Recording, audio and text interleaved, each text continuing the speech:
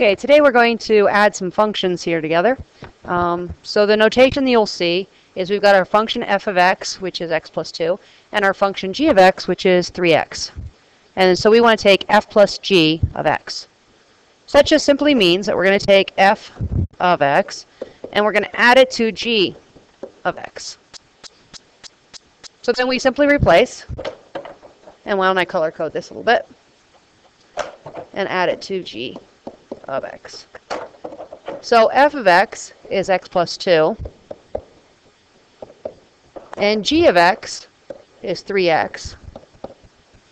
And then we add the two together.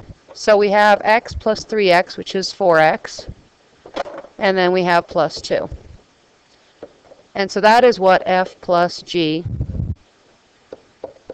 of x means. We end up with just 4x plus 2. So looking at another example here, so we've got these two functions, so f of x is equal to 3x squared plus 7x, g of x is equal to 2x squared minus x minus 1. And again, we want to add the functions, so I'm going to take my first one, f of x, which is 3x squared plus 7x, and I'm going to add it to g of x, which is 2x squared minus x minus 1. Combine my like terms. I've got a 3x squared plus a 2x squared, which is 5x squared.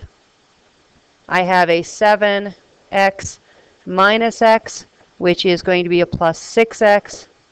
And then I have just my minus 1 on the end. And so by adding them, I just take the common or like terms, and I add the like terms together and bring down the non-like terms.